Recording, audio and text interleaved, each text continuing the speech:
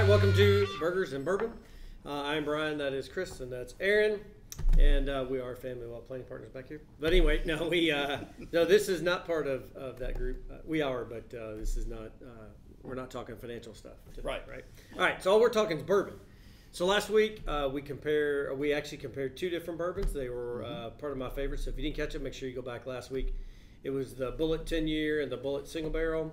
Of course, there's other Bullet products as well, but that just happened to be the two that we compared. They were both pretty good. So, and this week, this is going to be a tough one, I believe, from what Chris said. This might be a little tougher to take down. So we thought we'd do this one after we did that one. Right. Chris, why don't you tell us about, who is it? This is Wattie Boone and Sons, and it says on the back of the bottle, real small, I can see it from here, distilled in Tennessee, aged in Kentucky, and bottled by Wattie Boone in Bardstown. So kind of a Kentucky bourbon, kind of a Tennessee. This was, we've talked about our bourbon night in the past. Second Thursday here at our office, every month, 12 months out of the year, 6:30, bring a bottle, have a good time. One of the guys who's a regular brought this bottle in. He loves to bring in eclectic stuff. That's the reason half of it's gone, because it has been through a couple of bourbon nights now, and it's gone over really well with that gang. We were talking about bringing in our favorites, and that's where you were like, Bullet 10's my favorite. Well, my favorite is Weller 12. Yeah. And you cannot get it. If you can find it, it's $400, $500 a bottle. It's crazy. It's expensive. Not because it's worth that, but because there's so many people that are willing to pay it. But this was one that I had access to that I put almost up there. So I thought this would be a fun one to try.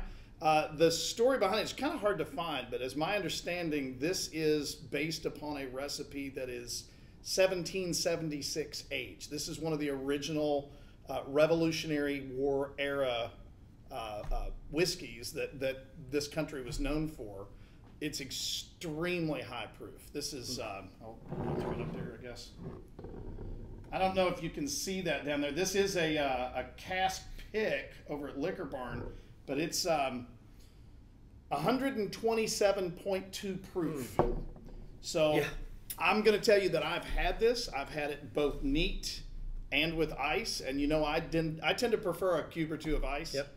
I actually like this just as well neat, but it dramatically changes the taste when you cut this with a little bit of ice. For this to be, did you have a chance to smell it? I mean, for it to be 120 proof, it doesn't.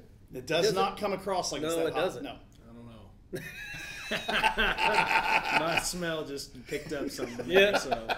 No, it doesn't. To me, it doesn't have that brutal of a smell. It doesn't have that smack you in the face, high proof type smell. Yeah. You know what we should have done though? We should have just left the proof out of it at the very beginning and not told you. And then we'll figure out. It tells at the end. I mean, this smells like butter to me. It really does. Oh wow. Okay. See what I mean? All right. I'm gonna go right for this because that was a little. Oh, I'm gonna need one too. I will tell you that's a pucker face right there. Yes. Ooh boy, that was a bit. Here, I'll let you get. Just absolutely delicious. Ooh, that I will tell you is, wow, that is. It's hot. It is hot. It is hot. Oh my gosh, that's hot. Woo! I'm gonna put a cube of ice in it just to compare it. So the first shot across the bow is tough. This is what price point is this? Okay, it's a little bit tricky to find, but $80 to $100 here locally. There's a lot of places that will ship, and they're $120. So you're paying for the shipping though. Wow. All right, so I just took a sip about a minute and a half or so ago, and it is like burning from here down. Oh boy, that is tough. Just remember that we have a client appointment later on today. Ooh, that is tough. Let me ask you this though. Yeah. And knowing that price point, Brian, you just saw that. Are you going to pay $80 to $100? There's not a chance. I mean, there's no chance I do. Now, I'm trying to chill this down best I can. Yeah. Again, during a bourbon night, it's fun because you don't take a whole lot of anything. You just take it and you try it. I'm glad I tried it because now if I walked in, and I like to get different odd kind of bourbons, If I find something that's just something I've not seen before, I'm like, at one point, I think the last one, or the one bourbon night I was here, I got Bibb and Tucker. I only got it because of the bottle, because I thought the bottle was Yeah, cool. we did a review of that. Yeah, one. we did. Yeah, so that's how I do it. Now this, I would be like, oh, I've never heard of that before. I may pick it up. I'm glad I tasted this on somebody else's dime and not my own. But it's a little bit more palatable when somebody else's dime. It's going to taste different when you try it with the ice. Okay, that did smooth it out. Totally changes Yeah, it. Doesn't it? Yeah, that totally. yeah.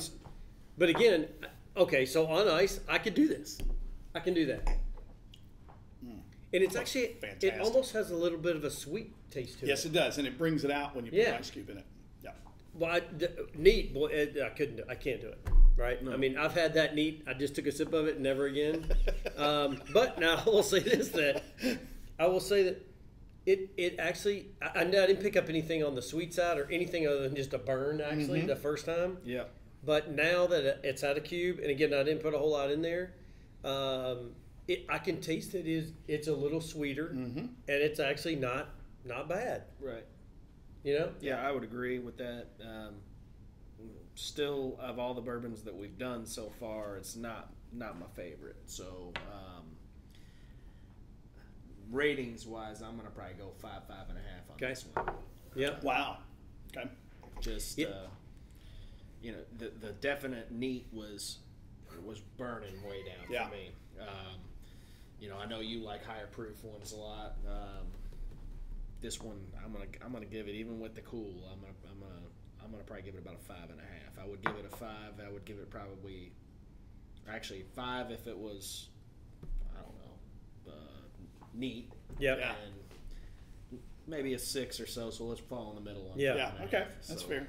Yeah. So And- I'll go and then let you go last. All right, go ahead. So neat. It's literally, I mean, it's like a 2. I couldn't do it. It was pretty And rough. you prefer neat. I do, and I prefer neat. Yeah. So, but with a cube, I'm 6.5 on this. It's pretty solid. I actually think the sweet taste. I actually want to keep. I want to put another piece of ice in here when we're finished up, because I want to try it again. Because I think the cooler you get it, or if you keep it on ice and you're drinking it on ice, like a big block of ice, like we talk about, I think it could be pretty good. Yeah. On a big block of ice, it stays really cold. You know what I mean? So I just don't know that. Well, I think make it better the cooler it gets. When you've got one of the big spherical ice cubes or something along those lines, and you pour this over the top of it, it really cools it off fast. This would be good to try that way. Yeah, for sure. So I mean, I'm gonna go 6.5, but only with ice. Only with ice. Disclosure. Yeah. This is, boy. I mean, this reminds me. Not drinking it neat. I get 127. bucks. Yeah. To me, the first time I tried it, it's like burn like cheap bourbon. Yeah. I mean, that's the sense I got. My right? tongue too. Yeah, just cheap bourbon. But now you can take cheap bourbon, put all the ice in there you want. It still doesn't make it any better. It's still cheap bourbon. Yeah, this is actually. I actually enjoy it. Here, while you're doing it, I'm gonna sneak another piece of ice. Yeah, please do. Just to try. See, this is a perfect example of where there's no right or wrong answer to bourbon, because you all both rated this very low, and even lower, neat, like undrinkably low. Oh, yeah. Whereas I really enjoy this. Yeah. This is really good bourbon. I like this. I'd say neat. This is an 8 easily. With a cube of ice in it, this is a 9. Wow. This is way up there. But once again, that's personal taste. right. I like that burn. I like the way it brings out all the flavors in the mouth. That's just really, really good stuff. This is a mouthful of butter to me, that's a good thing, by the way. I love that. That's the best thing about bourbons is there's one for everybody. That's exactly right. Well, that's exactly right. There's nothing else to put on that. And that's why they make some that's 4-year, 10-year, and 15-year, whatever. Because some people may look at a 4-year and go, I think it's pretty good. Then other people look at a 15-year and go, well, I like the way it's aged, and it's better to me that way. And interestingly enough, I have not tried it. This is an 8-year bourbon. They do have a 9-year version that I know of. I've seen that, and I think I saw a 10-year. I would challenge the people who are watching, if you can find out more information about this, by all means, let us know. We'd love to know a little bit more about this. The 9-year probably is a little bit more mellow. Yeah. If there is a 10+ year, Yeah. it would probably mellow it down that much more. Okay, so now I've had my second cube of ice in there, and I've been kind of swirling it just to kind of chill it out. See what you got. It's actually sweet. Yeah. I mean, you can definitely. I'm picking up more on the sweet flavors now because I literally just took a sip and then I licked my lip up here, and you can definitely taste the sweetness that's left behind. Yeah. So it's definitely getting better as the cooler you get. So maybe it's just a matter of cutting it down to a level where you really like it. yeah, very well could be that. Not too. just the cold, but Yeah. the actual watering it down just a little bit. Yeah, Yeah. brings Yeah. out those flavors. Yeah, very well could be that. Keeps it from being quite so Yeah. bitey. Now I will say this. Now I will say this that had you given this to me and put ice in there to begin with, I would have rated it much higher. Yeah. Right, I would have, but that's not the way I drink it. Right, so it's different. Right, so I drink my bourbon neat. So that's how I always try it. But had I not done that and just had ice in there, I would have rated it higher. Yeah. Because but again, if you like cold bourbon and you want it over ice, this is a pretty good pick. Right, it's a pretty good pick. And again, it's going to be in that super premium price. So keep that in mind. Yeah, it's up there. Yeah. All right. So any other last thoughts on this? No, this is this is just the perfect example of if you have the right palate, you will love this, and if you don't have the right palate, you just wasted a lot of money on something like this. Yeah. Yeah, I mean, this is the first one I've been on in terms of all of the reviews we've done that we're this far skewed. Yeah. You're right. So, Yeah. But you know, a great example. This was brought in, as I said, for one of our bourbon night events. We have a pretty wide-ranging palate group in that room. Yeah. The people who are a little bit less experienced tasted this and they're like, wow, that's too hot. And they immediately move on to something else. The guys who are a little bit more sophisticated in their taste will start experimenting around with it. And almost all of them like it as a testament to people only pouring very, very small amounts. Right. And half that bottle's gone. Yeah. So as you experiment with it, people really started falling in love with this one. And that's why I picked that. Yeah. Yeah, this was.